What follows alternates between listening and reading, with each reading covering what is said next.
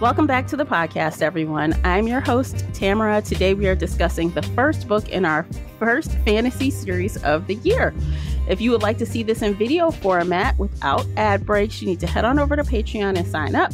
We also have a fun after show available on Patreon. If Patreon isn't your style, you can head on over to the Spreaker app and get the audio-only version of our after shows and some other exclusive content, audio only.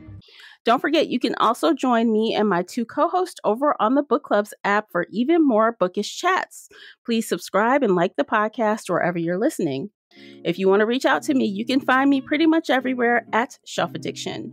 Joining me today is feature co-host Casey from Heart Full of Ink. Welcome back, Casey. Hi, I'm so excited to be here today. Woohoo! Tell everybody where they can find you online. You can find me on Facebook at Heartful of Ink, on Instagram at Casey_HeartfulOfInk, or on my website, heartfulofink.com. Okay, so before we begin, as always with book chats, I'd like to remind you that we talk full spoilers here. So spoiler alert, you've been warned. Today we are discussing Serpent and Dove, book 1 of 3, written by Shelby Mahurin. The audiobook is narrated by Holter Graham and Saskia Maravelt, published on September 3rd, 2019 by Harper Teen and Harper Audio. The hardcover is 513 pages, and the unabridged audio comes in at 14 hours and 13 minutes. Casey, would you kindly share the synopsis? Bound as one to love, honor, or burn. 2 years ago, Louise LeBlanc fled her coven and took shelter in the city of Cesarine, forsaking all magic and living off whatever she could steal. There, witches like Lou are hunted, they are feared, and they are burned. Sworn to the church as a chasseur, Reed Diggory has lived his life by one principle: thou shalt not suffer a witch to live.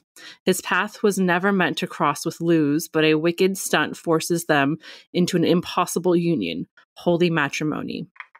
The war between witches and church is an ancient one, and Lou's most dangerous enemies bring a fate worse than fire.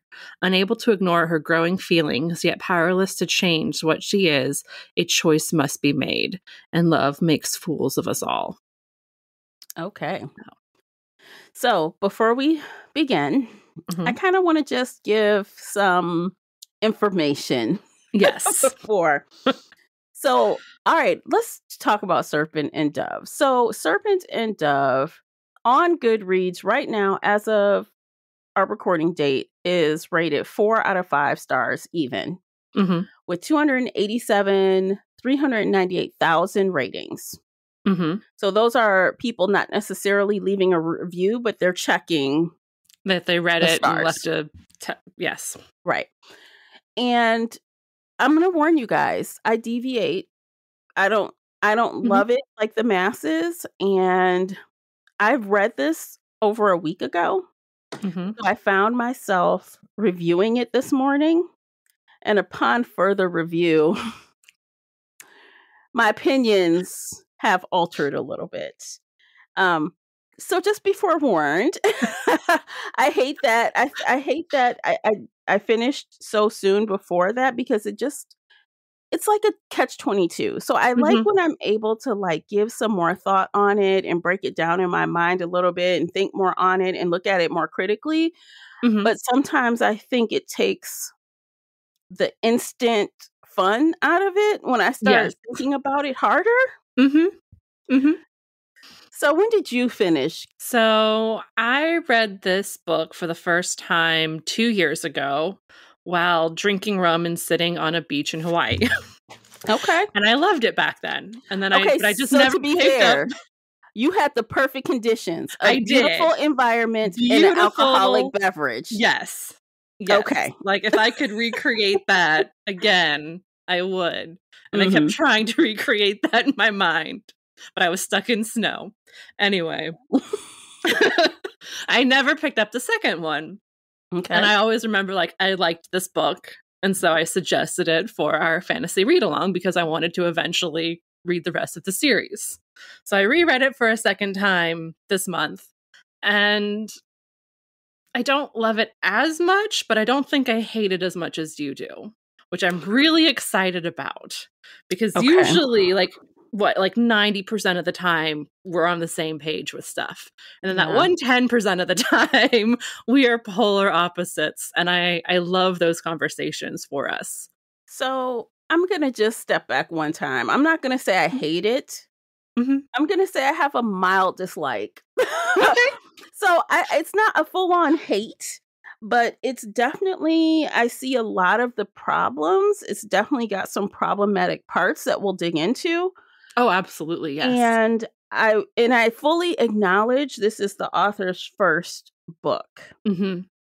So I think I'm trying to give it some grace, hoping that she has learned some things and got some feedback, and book 2 is managed better. But I guess, time will tell. We'll have to see. Yes. So, as we do, high level, when you first finished the book, what were your initial thoughts? I'm excited for the next book. I enjoy this one. Like you said, it's a debut novel, so I'm picking up on issues, but also I'm giving her a lot of grace because I can see things where I'm like, I know you have read this book 10 million times and you are missing these problems because you don't remember if you wrote it in this draft or a different draft. And that just comes with my background in editing. So I'm giving a lot of grace for that right up front because I'm like, oh, I know exactly who you are and where you are in your writing, and you needed like one more good solid edit with an editor who was reading it for the first time, not another repeat with the same editor with the same beta readers. She just needed like one good strong edit, but I'm giving her that grace because it was her first book ever published, and I've seen a lot of first books that are much worse than this. So yeah. No, Okay. I love the character development. I'm excited for the world building and what's happening next with the Red Witches. But I'm going to probably agree with you on a lot of your issues and nitpicky stuff. Okay.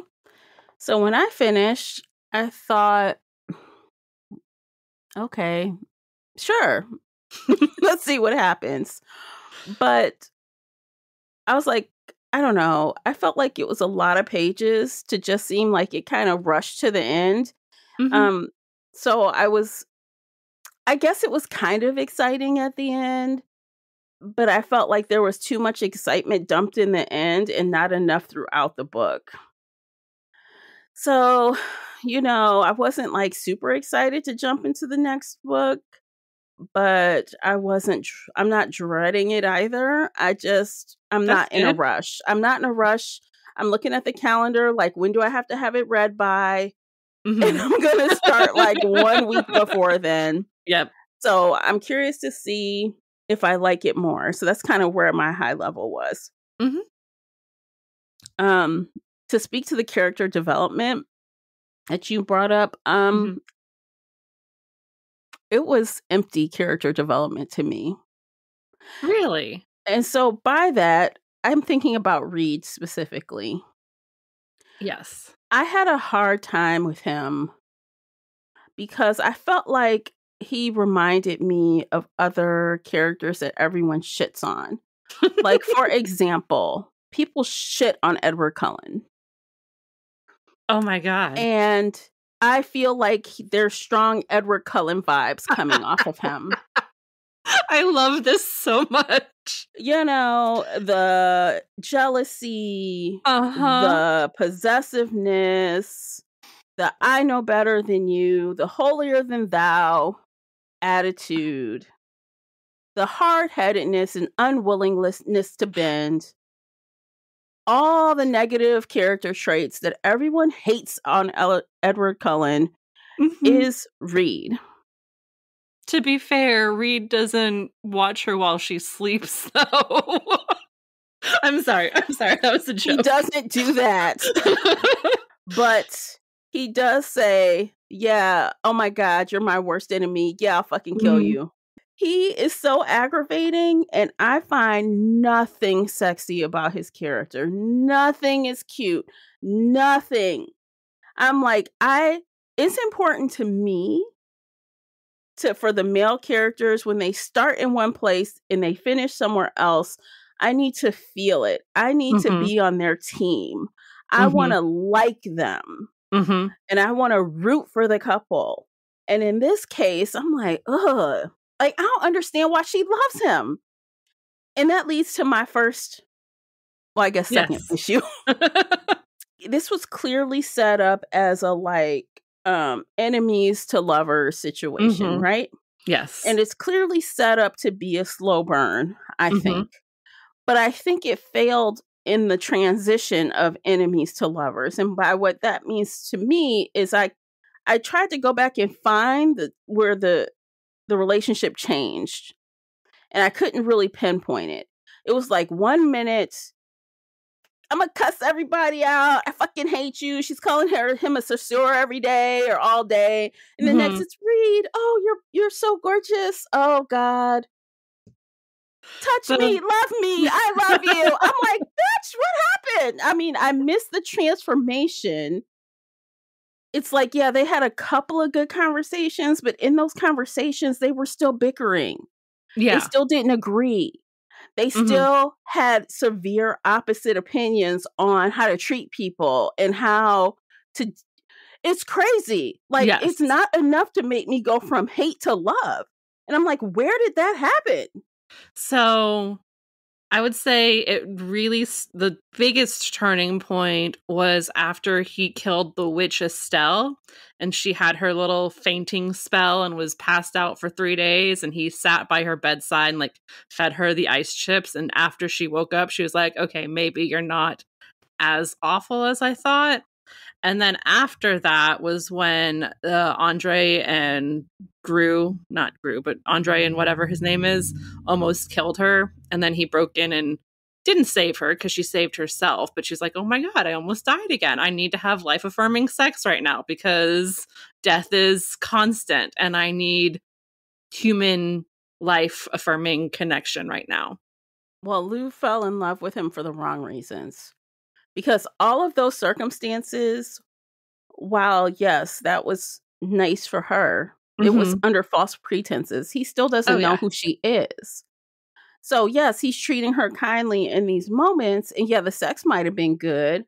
But because he doesn't know who you are, how could you fall in love with someone who doesn't know you? That's why I'm like, I don't get it. Now, I would have felt like had Lou disclosed to him sooner, it seemed like she was going to, but she didn't. But had she disclosed, had the author chose to have her disclose sooner and have him hate her for a couple of weeks and then come around, I think I would have bought that more than her just falling in love with him because he was nice to her a handful of times and the sex was good.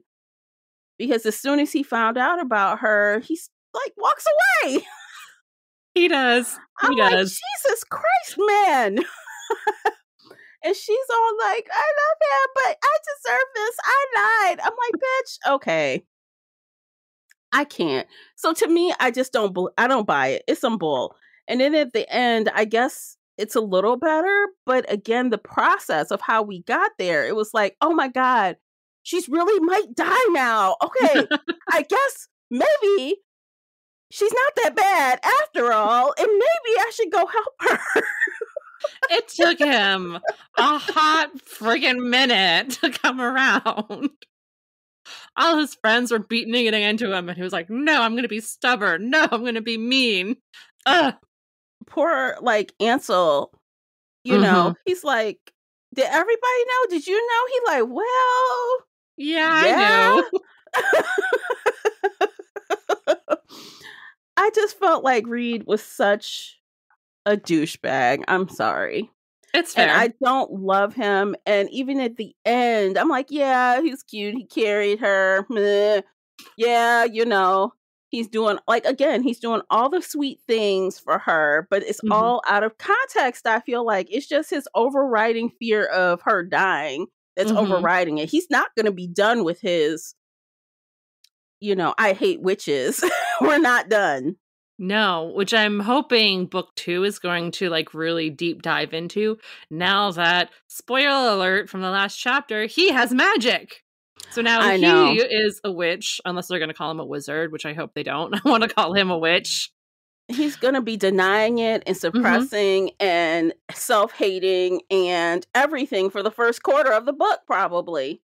Probably. Also, he just killed his father figure, so he's going to have all of that angst.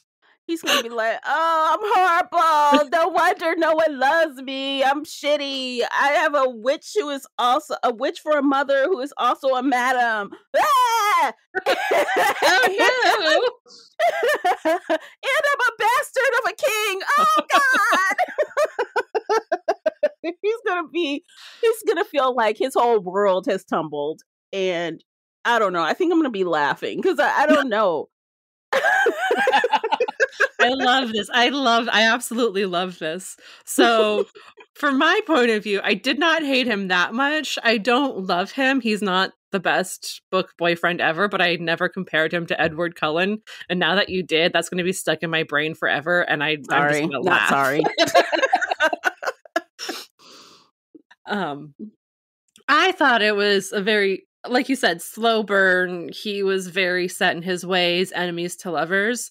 And I appreciated the fact that she truly tried to make it last for enemies to lovers. Like, they are opposite sides. They're forced together in marriage. They're sleeping in the same room, even though he's being nice and sleeping on the floor.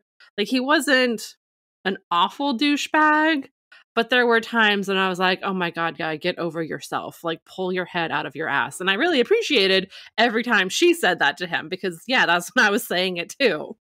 Mm-hmm. And, but yeah. What'd you think about the marriage, like the forced marriage? Did you think that the grounds were legitimate or stupid? Oh, not at all. I thought it was so absurd, but I was like, all right, that's what that is the trope the author wanted, and that was the way she found it. Again, if she had just one good edit with me, like, we could have taken this to perfection. But anyway, I digress.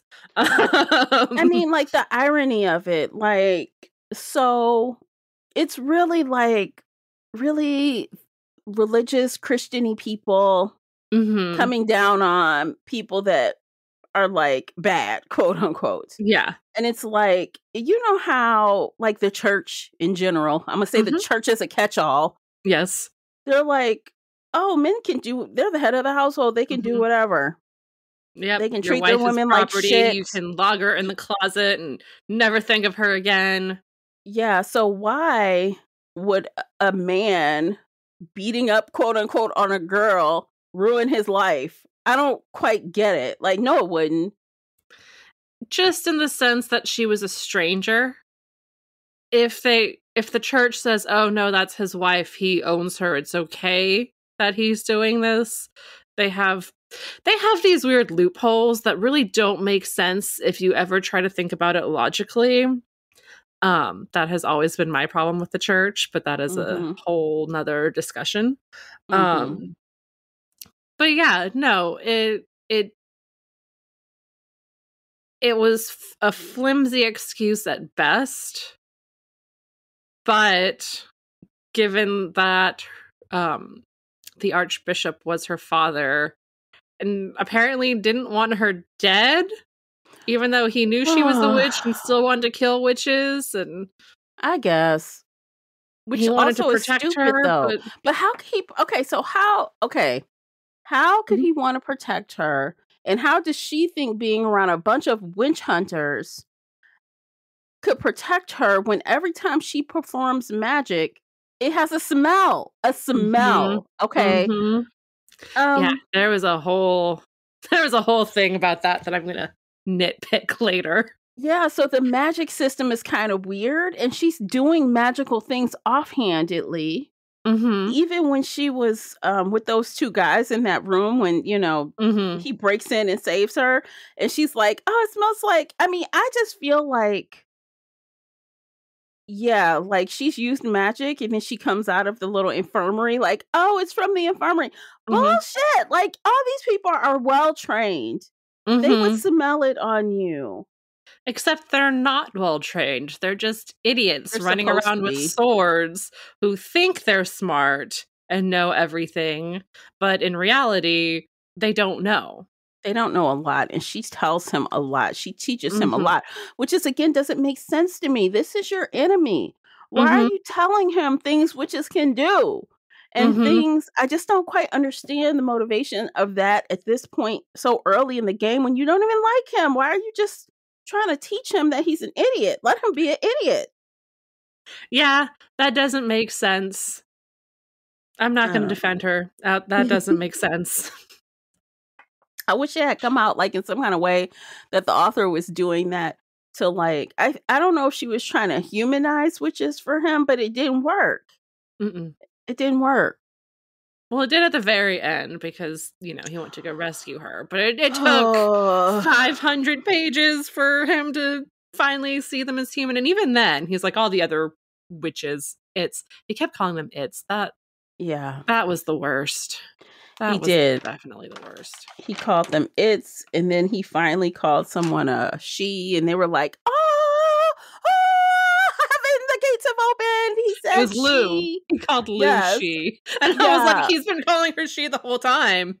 It would be hard to change her to it. I know. I feel like he thinks she's the exception, not the Mhm. rule. He still hates witches. Mhm. So I'm hoping next book is going to be a really like topsy-turvy deep dive into his psyche of like, well, now your family's witches. Now you are a witch. Now you're being hunted and prosecuted just the same way you did this to all these other witches. Like, you need to have a come to Jesus moment, except not with Jesus, because with Not the his goddess Jesus. Right. or whoever you want to start worshiping now. Oh my God. The look on his face when he figured out who his mother was. He thought he was gonna die. And I don't know Mhm. if it was because he was gonna die because she was a madam or it was because she was rich. He was equally disgusted. Both at the same time. He is so hoity-toity. I'm better than you. Mm-hmm. You own a brothel. How dare you? How dare you sully yourself with bodily functions? Yeah, I don't I don't know. For now, I had the feeling that this was supposed to be a feminist book. Is it? Yes and no. Because it's not, in my opinion. I feel like if she was going for it, she missed the mark. So I'm gonna switch gears just a little bit Yes. because let me tell you the reasons why I don't think this is really feminist, or I guess it's quote unquote what people say bad feminist, right? Mhm. So yeah, the author talks about the brothel, but there's one part she calls it a whorehouse. So Mhm. I think it's shaming of sex workers. Yeah. And also, I think that there's even girl hate going on coming from Lou. Oh, definitely. Um, Lou hates. It's not Cecile, but Celie. Celia or something. Yeah. And it's not because she's the ex. It's because She's she's, so quote, pretty delicate and and right. yeah. So unless you're kicking men's ass, you're shit. Mhm. Feminism is supposed to be all women, right? Mhm. All things. Yes, all How women. how can you just say, "Well, you're soft and delicate, you're shitty"? Yeah. I don't like I that. think it was supposed to be jealousy of like, I'm not good enough. Look at me. I'm dirty. I'm living in the streets. Well, And she he should have was in said love. that. Yeah, she should have. She should have. Yeah. Because I would have been like, "Oh, well, you shouldn't come be that hard on yourself." I would have felt Mhm. different instead of her shit talking that other girl who didn't do anything. She wasn't a No, villain. She did nothing, she did literally. nothing wrong. She literally did nothing wrong. Her Yeah. sister was murdered horribly by witches. And so she told her boyfriend, go, like, leave me to go fight the witches who killed my sister because she was deep in her grief, which Mhm. understandable. It broke his heart. But then he went and married a witch. And when she cried, I was like, how could you do this to me? You actually married this stranger. He's like, yeah, and I love her now. So goodbye. Like, I kind of feel bad for Cecile, or whatever her name is. Yeah. Like, her sister got murdered. She tried to do the quote unquote right thing by breaking up with her boyfriend. And He goes and dives right in and yep. like, "What? Like, this doesn't even make sense. What?" I get it. I get why she's like disappointed and upset about it. Mm-hmm. I don't know. I don't know. That's why I just felt like with all of that going on and like how the whole themes of like the women versus the men, I just didn't feel like this was a feminist book to me. It definitely felt like she was aiming for it and missed the mark.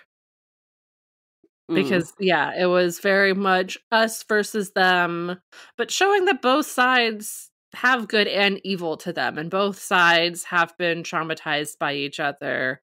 Both sides do bad things to each other.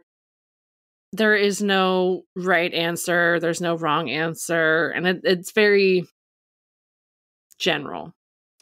It didn't quite hit the mark. Exactly. I agree. Like, even when, like, we talk about, okay, so, Lou marries Reed, and they have to consummate their marriage. Why? Why do they have to? Because Christianity and, bullshit. And owning women.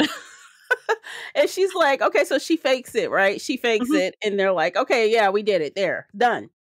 I'm like, okay. That did make me laugh. I was like, how much, you're slitting your arm open? How much blood? And he was even like, they're going to think I murdered you with all this blood.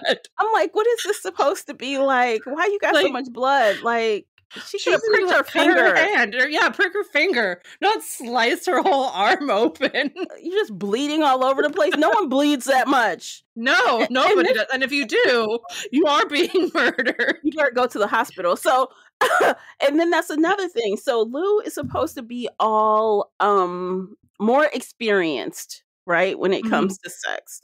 And obviously Reed is not. So again, the fact that she just slits her arm like that, girl. Yeah. And then the sex scene, the one sex scene. I don't know. So I have a question for you. Okay. Yeah. And in all the years we've done this, you always complain about the women being virgins. What did you think about him being a virgin? Like, was that better, worse, annoying? I didn't find it annoying. I think it's the character because he's so holier than thou. Oh, yes, absolutely. So it fits, and so it didn't bother me. But it did kind of seem odd. So when they finally have sex together, it seems like he doesn't have to work that hard. And I'm like, you're a virgin. You shouldn't know what to do like that.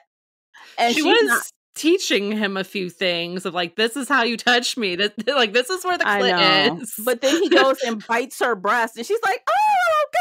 I'm like, what the fuck? I'm like, okay. I just I just laughing. I didn't think it was sexy. I'm like, what in the hell is happening? And I don't know. I guess. One, she hasn't had sex in a while, so like some pent up anything would get her off at this point. And two, she was almost murdered. And in books, if you're almost murdered and you have life-affirming sex, you get off like that. Like, apparently, because it didn't take much. That's the rules of fiction. That's the rules of book life.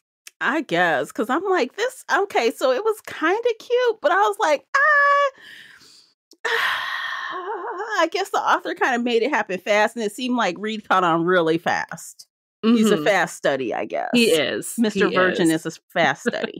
I mean, to be fair, like, he probably has some pent-up urges, too, if he's 20 years old and probably never really touched himself. Oh, God. He should be done in 2 seconds. I don't think that would be a fun experience for any woman, because he'd be like, oh, I'm so sorry. So, I mean, that experience to me doesn't really hold up with being with a male virgin, in my opinion. But I will say, like, there is something about her slowly corrupting him that I just love. Like, just like in a general over sense of how, like, you know, in the very beginning, she would say ass and he would like get all red in the face and couldn't handle it. And then by the end, when he says fuck, and she's like, oh my God, am I dead? Oh my gosh. Yeah. Like, that was a fun thing to watch him just slowly fall from his high horse. When you're around someone a lot, you guys as a couple, you influence each other. Oh, Even yes. if you may not realize it, all couples do this. They all, after they've been together long enough, they start taking on each other's traits. Yep. Good and bad. I think it's just being around people like that. So yeah, it's different. I do like that. That was kind of cute about them. But I have more complaints. Yeah, it's okay. Let's take a quick break. Let's take a quick commercial break. And while you guys entertain these commercials, head on over and check out the book review journal available right now. It's not too late to start your new year with a fresh journal. Links are in the show notes. We'll be right back. Today's episode is brought to you by the Shelf Addiction merch store. Check out all the bookish t-shirts, notebooks, mugs, and more. Don't miss out on these original designs, perfect for any book nerd. Support the podcast and visit shelfaddiction.com/merch and pick up your next favorite bookish item. All right, welcome back, everyone. Where should we go to next? I feel like I've been monopolizing, running off at the mouth. I'm enjoying this. I mean, I can start nitpicking. So like you mentioned the smell with the magic earlier. And so there was the scene where her friend Bass was caught. And she decides that she has to rescue him, kind of ish. But mostly save her own ass is what she wants to do. And so when they get caught afterward, you know, their lie has holes the size of my fist, right?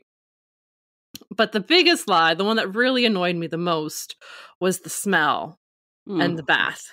So that whole scene started with Lou in the bathtub with lavender bubble soap. You know, it was a whole big thing. He walked into the bathroom, saw her in the bubbles, like it was a whole thing. And then she and Ansel went down to the dungeons or whatever, took Baz's memories so he couldn't reveal that she was a witch to anybody. And then she and Ansel passed out. They woke up. She dragged him into the library where they were caught by Jean-Luc and her husband, Reed. And they're like, yeah, well, we were upstairs with all the other magic stuff. So that's why we smell like magic right now. And I was like, no, ma'am. I know this lie is supposed to have lots of plot holes because, you know, you just literally dragged yourself from the dungeon into the library. You're confused. Nothing makes sense. But for the love of God, he just found you in the bathtub. You should not smell like magic. You should smell like lavender. Still. Yeah. It's been, I don't know, half an hour, maybe an hour since you were in the bathtub. You would not smell like magic. You would smell like your bubble soap. But they're like, oh no, we were upstairs in the magic and I didn't teach her how to wash properly. So that's why she smells like magic right now. And I'm like, he's an idiot, yes, but he's not that much of an idiot. Like, for the love of God. He's willingly choosing to believe it, I think. He just doesn't want to question. Yeah. So, sure, I guess. It was just one of those moments where I was like, I know he's an idiot, but god damn, does he have any brain cells right now? No, none. It seems like he has none a lot of the time.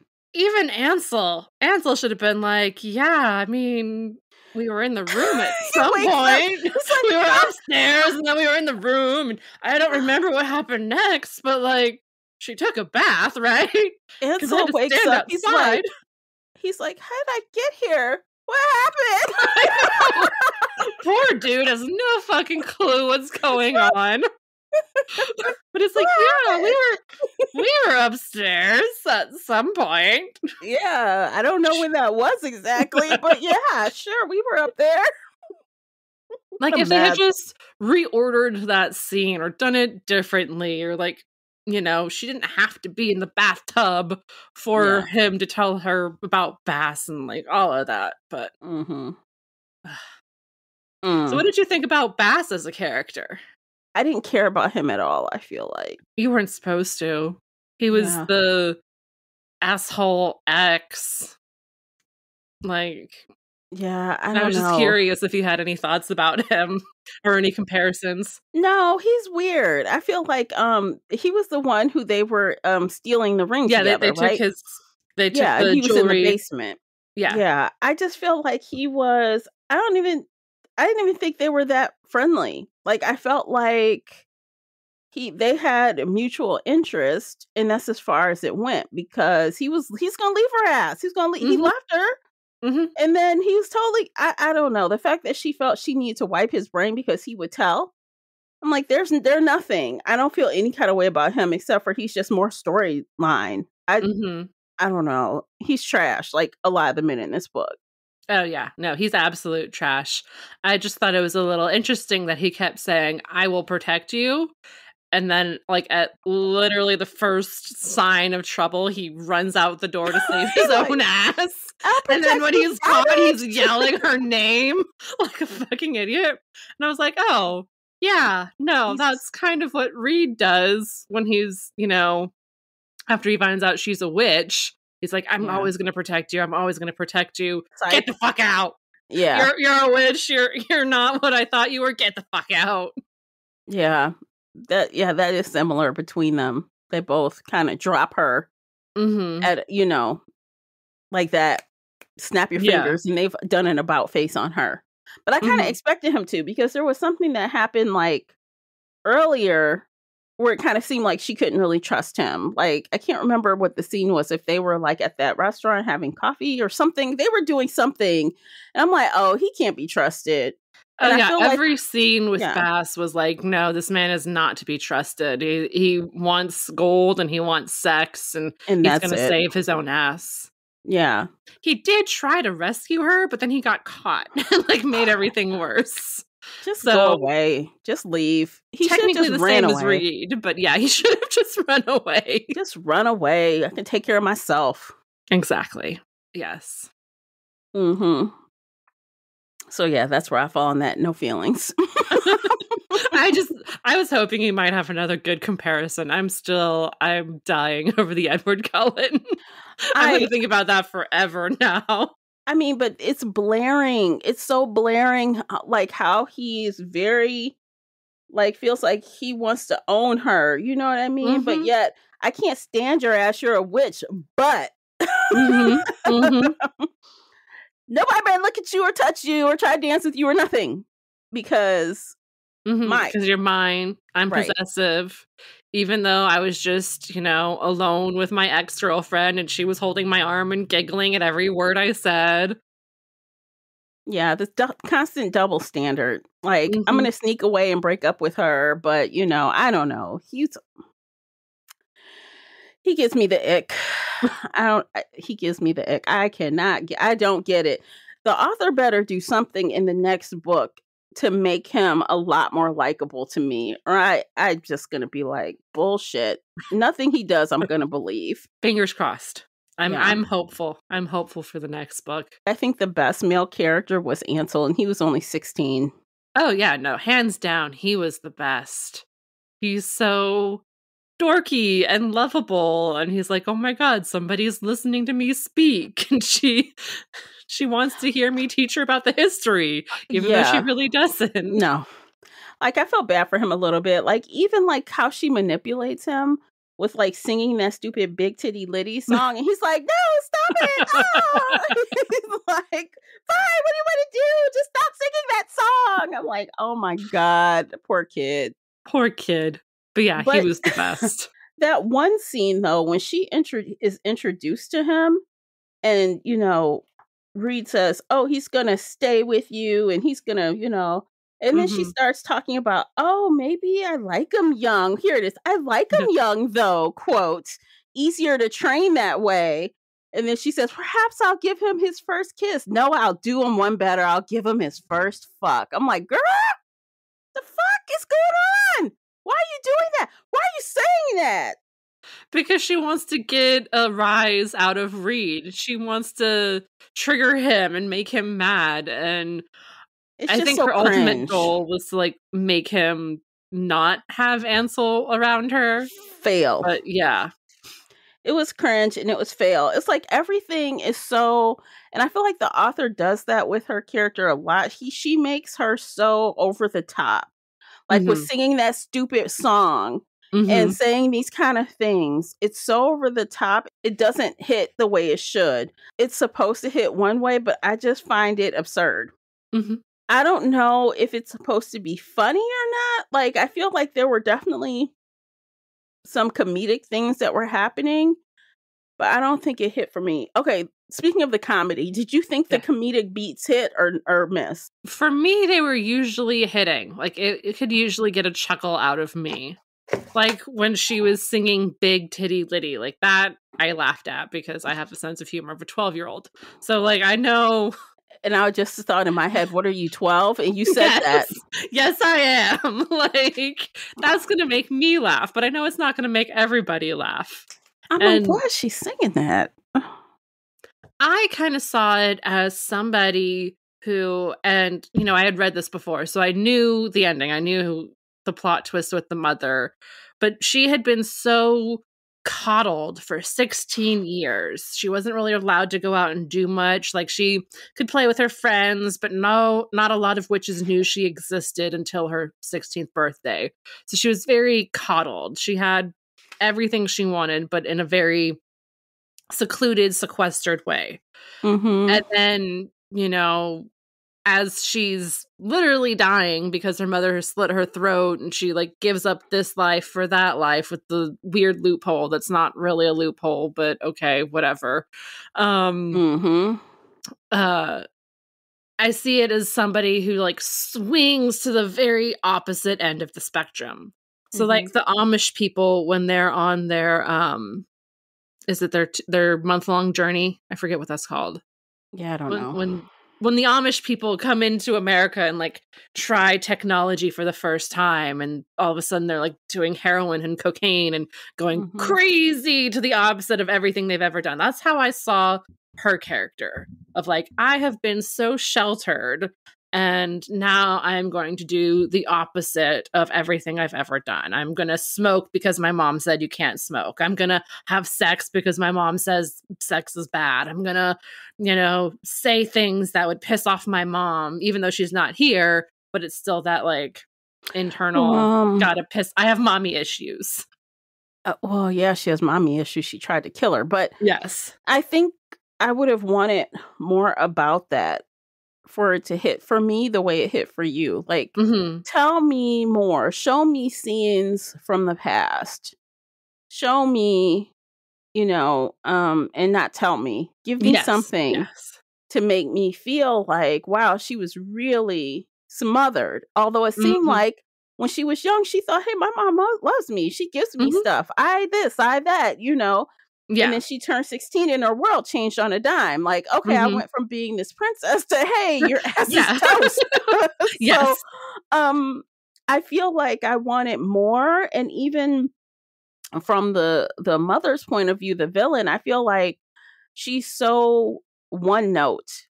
I would have liked to kind of understand more. And I feel like just the fact that their land was stolen, it was so stupid to me.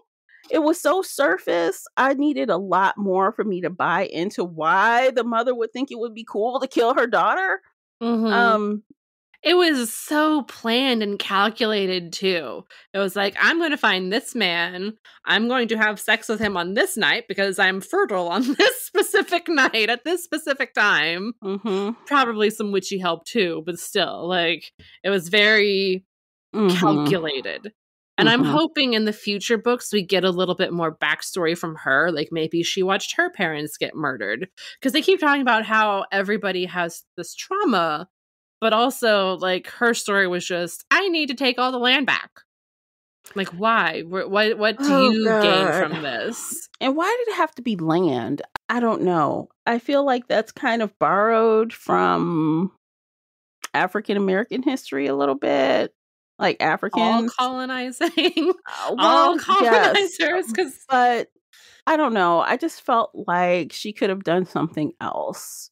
Something else other than that. because meshing that against and I don't really want to be like that nitpicky person, but like meshing that, like, oh, they stole our land, they did this to us. It just felt like, I don't know. And then to put that back to back with how the Black characters are treated in this book, I kind of was like, okay, am I supposed to feel bad for you or what? I guess so, but also no.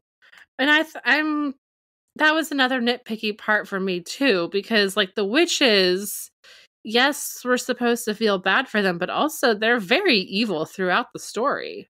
Like there's not a lot of redeeming qualities in any witch other than Lou, and even Lou we have issues with. But like Estelle, the troop at the very end when they like come to do their little play, they're all violently attacking the townspeople and trying to kill everybody.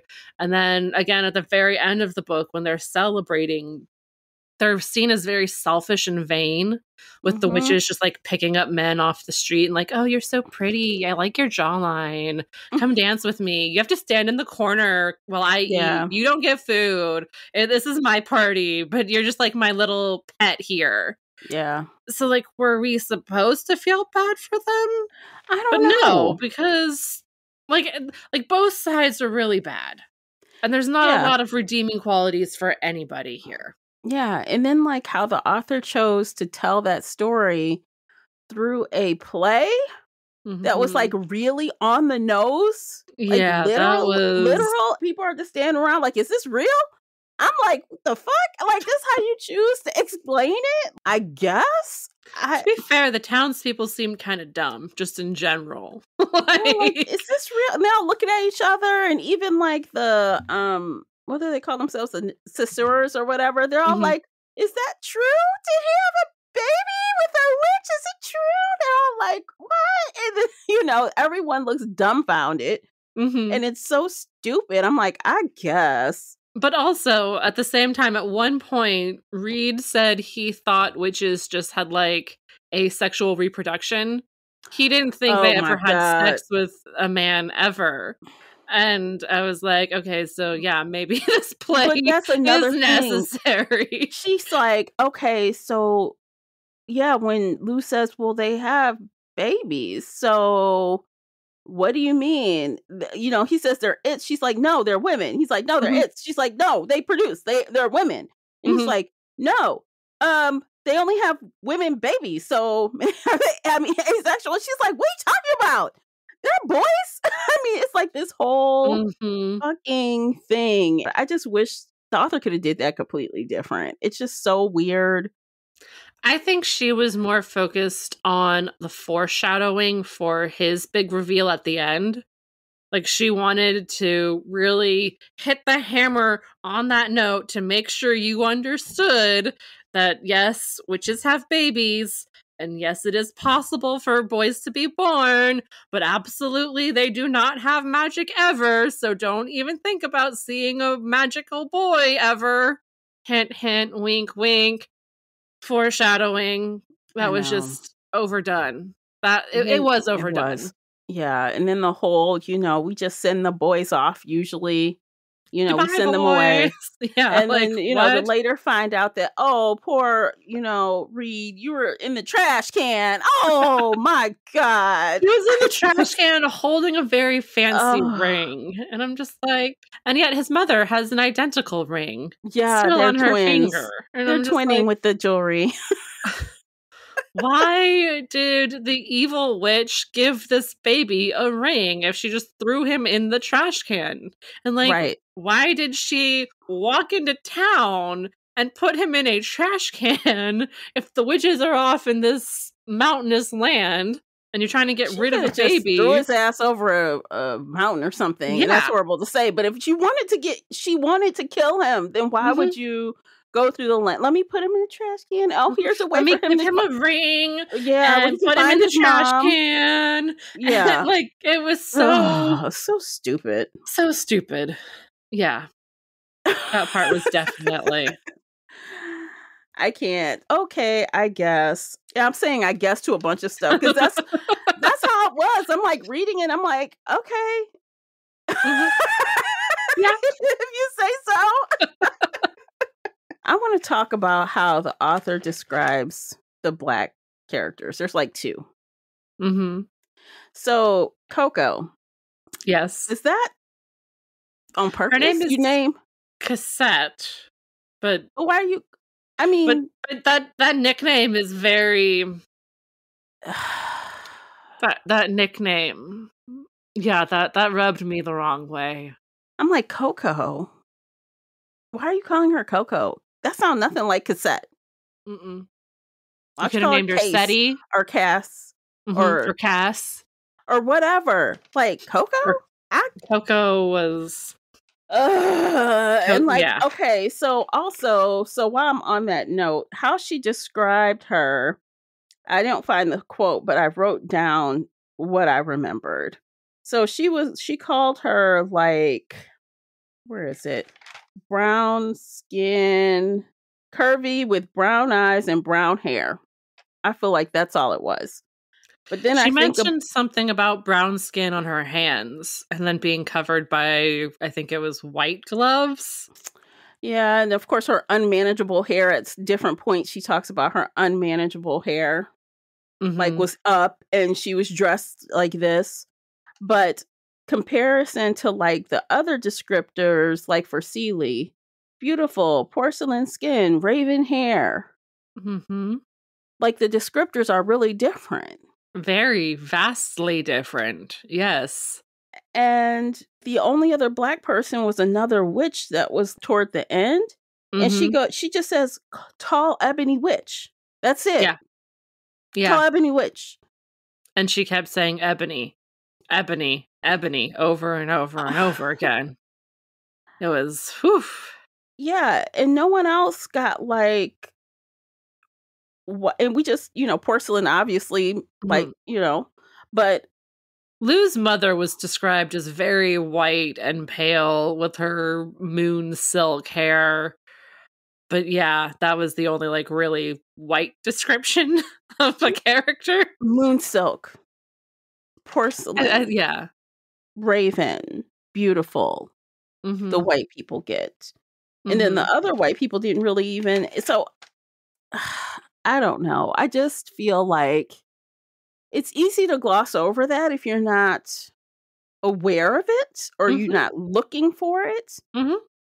But she could have did a little better job with the descriptors for the Black people. Oh, definitely. I don't know. I have lots of thoughts, but we can save that for the after show when we bring up the other issues. Yeah. So, I don't know. I had problems it with was that. very problematic. Yeah. I guess I feel like I hit all the high notes on my major issues, like the whole feminist stuff, how she treated the Black characters, the treatment that the Black characters got in the book, as well as just like this whole patriarchy theme. I just didn't love. And it's supposed to be, and at first I couldn't tell, was this YA or not? So I guess it's older YA. Technically new adult because they're both 18, 19. But it's still sold as YA just because if a woman writes a fantasy book, it's sold as YA, even if the characters aren't technically teenagers anymore.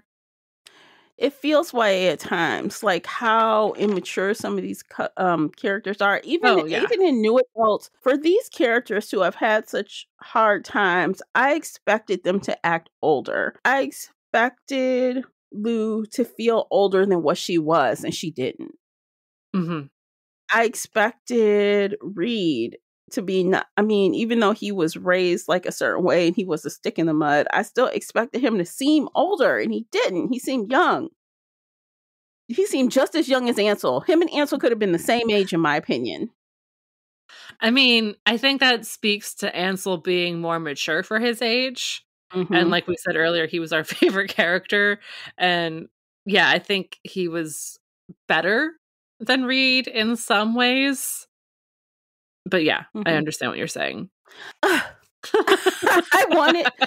just expected, okay, now this is going to also sound very conflicting with how I feel about Sarah J. Maas. Like, I've talked about some of her books in the past.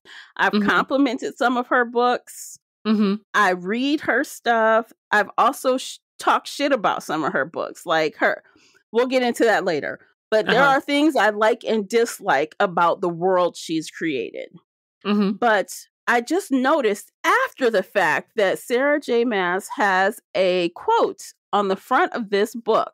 Oh, yeah. It says, a brilliant debut full of everything I love. If right you on open the the cover, it goes deeper. I didn't even read that. Brilliant debut. Sparkling. Yes. Absolute gem of a book. Bullshit, Sarah. I'm sorry. But I know why she did that, because I was listening to someone else and they said that if you go on to Shelby's Goodreads or something, she talks about how Throne of Glass, I think it was, or A Court of Thorns and Roses, one of those two are her favorite books.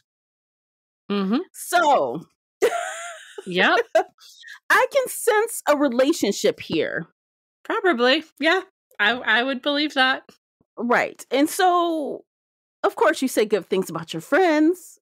You could say that whole blurb without reading this book. Which also that makes me, because like I said, I am not a diehard Sarah J. Maas fan.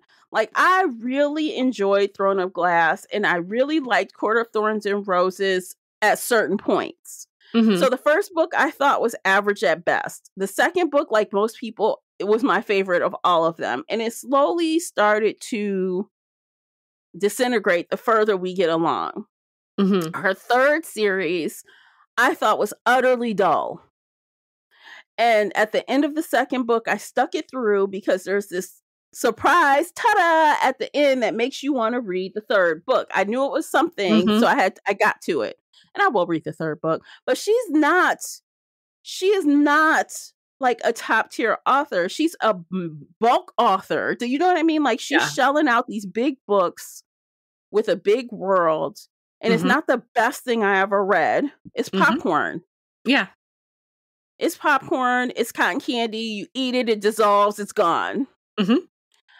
That's how this book is. It don't ask me 18 months from now all the details of this book. I'm not going to be able to give it. So that's my 2 cents. If I don't know how much sense I was kind of rambling there, but that's just... No, I followed. And yeah, I mean, I haven't read any Sarah J. Maas yet. I will eventually at some point, I guess. But yeah, for a debut author, from the marketing sense, you want to get the big names on here so readers pick it up. And I'm assuming it's kind of in the same vein as Sarah, with the quote-unquote strong heroine who's not pretty and docile and meek. She's, dirty mouthed. She can throw knives around. She's... yes and no, depending on what series we're talking about. Okay. But like, so, yes, I feel the themes like are there. I feel like Shelby went tropey with this book. Like, this is a trope book. And if you like Sarah J. Maas, you might like this, because I feel like it's in that same vein without having read it. I can't not to be like apples to apples, but like, it's all the same fruit. Or like it's all popcorn, it's all cotton candy, it's all in that same genre, in that same vein. Oh, correction. Shelby's favorite books include A Court of Mist and Fury, which is the second book, which I said everyone loves. Everyone loves the second book. But I agree with you. It is in that vein, but dare I say Sarah did it better, because it is in the same vein. You're right. There's a strong heroine. There is a overprotective, masculine man, but not in the same way, right? Not in the same way. But there are clear lines to be drawn between the two authors writing. I would be curious to compare this to Sarah's debut. Like, whichever book she wrote and published first, compare this one to that one and be like, okay, so first book to first book, who's the better writer?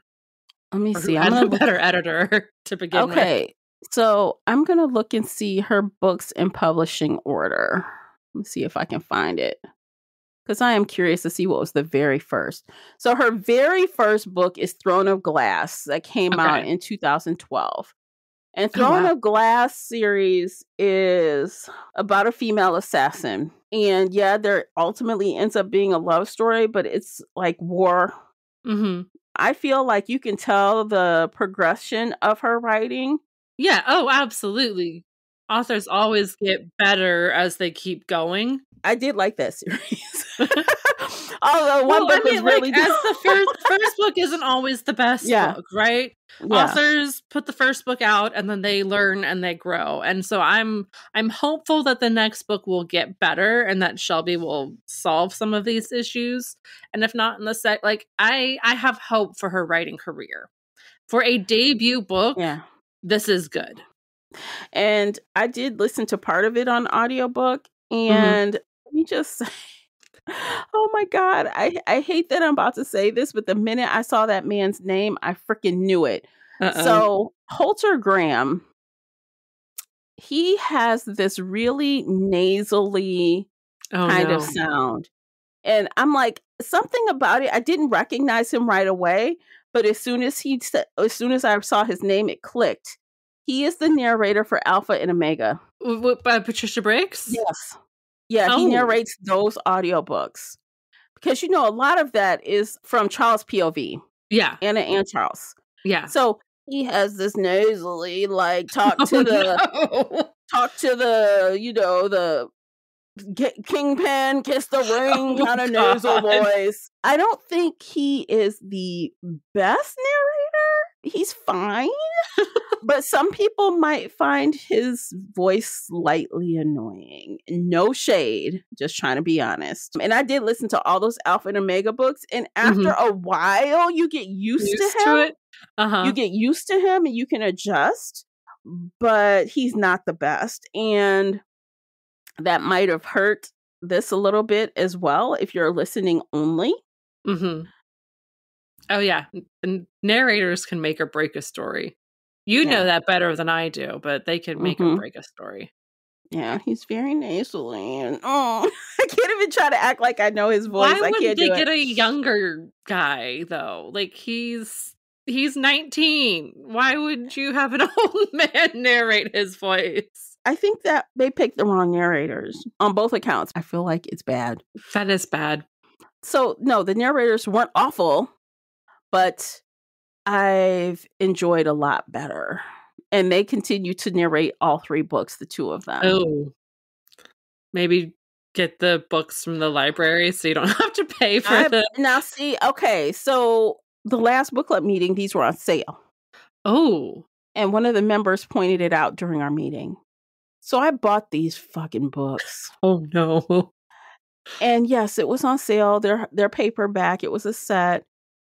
But I wish to God I didn't, because they're going to be given away, I'm pretty sure. Unless something crazy happens and suddenly I'm in love with book 2. Oh my God. Crossed. Fingers crossed.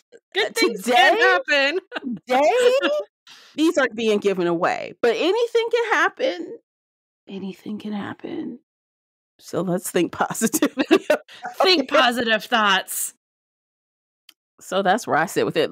Should we go ahead and rate it? We can rate it. Or do you have more points? No, I'm good. We can rate it. Would you like to go first? I'll go first. Okay. I'm giving it a happy 4 stars because while you have very valid points, I still enjoyed it. And I am being very, very generous for this debut author who I wish to God I could just sit her down in my business and be like, let me help you. That's what I want. I love stories like this, but I can push you to the next level. So I guess I'm giving it more of a I see your potential. I'm falling for you despite your red flags, and I'm falling for your potential. Mm-hmm. That sounds so bad. Oh my God. I enjoyed this. There were problems, but I enjoyed it. I feel a way about potential. Potential is great, but it rarely delivers. I think about when you think about guys, you're like, oh, he has so much potential. Yeah, I'm usually much more critical of men with books. I'm like, oh, you have so much potential. 4 stars, 5 stars. Or I'm the opposite. Like, I hate it so much there is no potential. Oh my God. But no, I'm giving this 4 stars. Okay, that's awesome. Okay, so I'm gonna share with y'all. So when I first finished this book, I don't know what, 8 or 9 days ago, I was giving it a 3. And today, when I started the podcast, I thought I was gonna give it a 2, but then I thought maybe I'll just keep it at a 3. I'm changing it. It's a 2. It's a 2. It's a 2. I just, in my gut, in my bones, even though we had a good conversation about it, the fact that when I went back and flagged all these things and I was rolling my eyes so hard and I started being more critical of the book, I just... No, that's absolutely valid. To be fair, if I had liked the story more, or maybe if I liked the characters more, I think some of the things I didn't like, and I've done this with other books, like, you notice things, you flag things, but you choose not to let it bother you. Yes. Because you love the character so much. Or the story's so gripping, you're like, okay, yeah, I see these flags, but fuck it. It's so good. Yeah. Yes. That didn't happen for me. So that's why it gets a 2. I really want to turn it around. Maybe I could give a 4 for the next book. Fingers crossed. Fingers crossed. I mean, it's happened before. Like the first time I read, it didn't get a 2, but the first time I read A Court of Thorns and Roses with a group, I rated it a 3, and I gave it, and I was being lenient with the 3, and my group hated that on that shit so bad. It was horrible. It was like taken to slaughter. It was shit on. But then when I read book 2, I'm like, oh my God, what happened? Like, wow, this is a lot better. And I think I came out of it with a 4. So I'm hoping that's what happens here. Something similar, where like the second book is just better, spectacular, and I'll be on board. So I hope if not, so. it's only 3 books. It's only 3 books. Yeah. All it's right. only 3 books. Okay, let's end there. I mean, my gosh. Book 2, Blood and Honey. Interesting title. 536 pages in hardcover. Get ready. Ooh. It's going to be a big one. Maybe I should start sooner than 7 days before the recording date, just in case shit goes left. Just in case, yeah, you need some breaks between chapters. I need a buffer. Maybe I'll start 10 days before it has to be done. Okay, you guys, that is it. It's been a fun conversation. Thanks for entertaining my issues, Casey. I had fun. This is great. He's Edward Cullen. I'm gonna laugh about that forever. I love it. Oh my gosh. Yeah. So if you are listening or watching on Patreon, leave a comment. Let me know what you thought. If we see you in book club, I'm ready for it. I will defend my stance. I am ready. It's gonna be so fun. Yes. And if you're listening just on any of the podcast feeds, reach out. Let me know. I'm okay with you saying, Tamara, you don't know what you're talking about. This is why it's great. Defend your stance. Defend. Maybe you might change my mind. Unlikely, but you can try. You can try. All right, we're going to call it. Have a great one, you guys. We'll see you next month. Take care of yourselves. Bye, guys. Bye, everybody.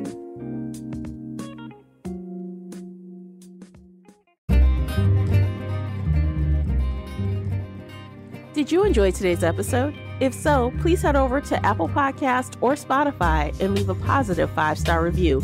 It's a simple action that makes a big difference. You can also like this episode on your favorite podcast player or share it with your fellow bookworm friends on social media. Joining the Shelf Addiction Patreon family is another way to support us. For as little as $2 a month, you can help our team create even more amazing bookish content.